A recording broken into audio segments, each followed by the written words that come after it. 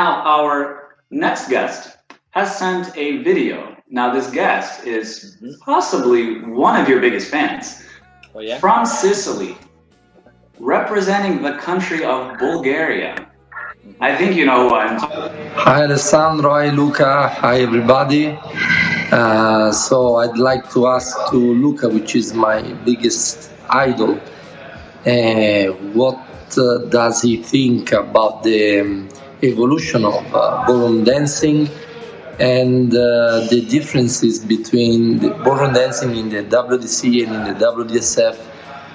What does he like? What do you like more? And what do you think about these new styles which is going around? This is my question. I will look forward to hear your reply and the reply to all other questions. Ciao, ciao.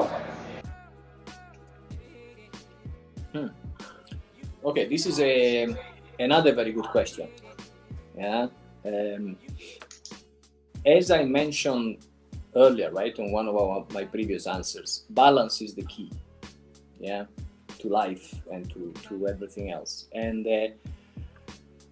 what I do feel WDSF has done, they have gone extremely into the physicality of things, right, and maximizing shapes and movements. On the other side, WDC has tried to remain more conventional, more traditional, but generally created a more boring outcome. Yeah. So I don't like either.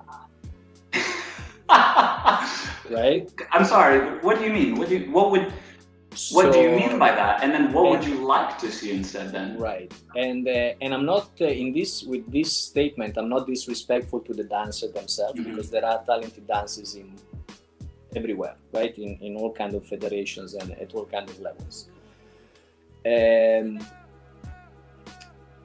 But I feel that couples have made a choice, you know, they have chosen, okay, I'm going to go totally WDSF. I don't think there should be a WDSF style, and I don't think there should be a WDC style.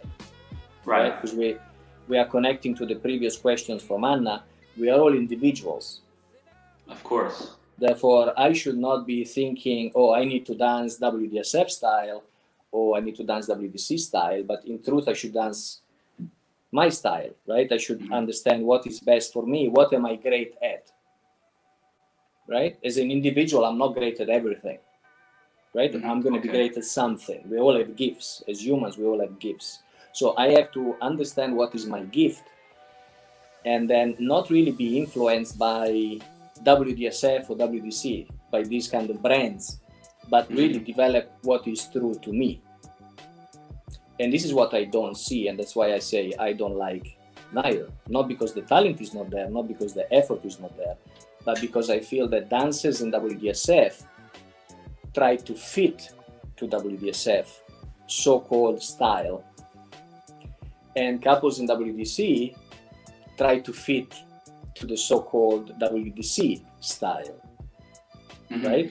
And then the tendency, I understand where you're going, yes. Right? So the tendency that you have 300 couples all dancing the same on one side, and 300 couples dancing the same on the other side. And this is, I feel, this is missing the whole point, right, of individuality. So if I look back at history, and I stress again the fact that I'm not about just history, right, but I'm about evolution, but we have to be very sensitive when we are evolving, because we have to be we have to be aware of the essence of what we are evolving.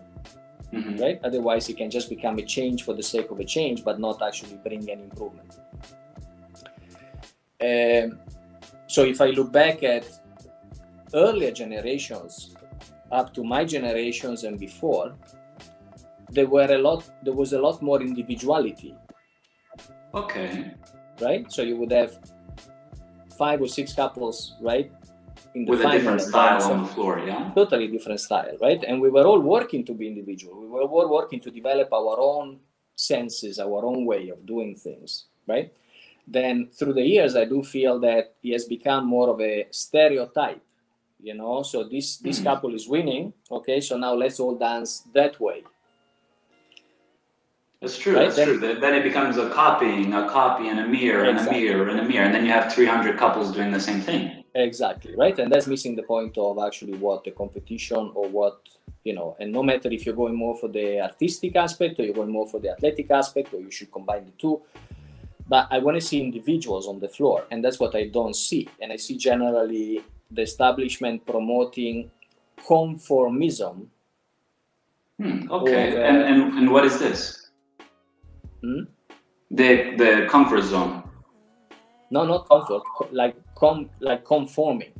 Ah, conforming. Excuse me. I must have had a glitch, but yes, it's intriguing. Right. So then you have the couple on WDSF, and I teach all kinds of different couples. Right. I teach students that are competing in WDSF. I teach students that compete in WDC. The mentality is the same. They try to do what they think the establishment wants. Right. Now, that means that the establishment is not promoting a message of be individual. Right. Right? It means that the establishment is promoting a message of conform and you will be successful. Okay. But I feel this is very limiting at a human level, right? Because the human has no boundaries, right? We can achieve anything. So we should, as humans, we should be allowed, supported, nurtured, promoted to develop our own individuality.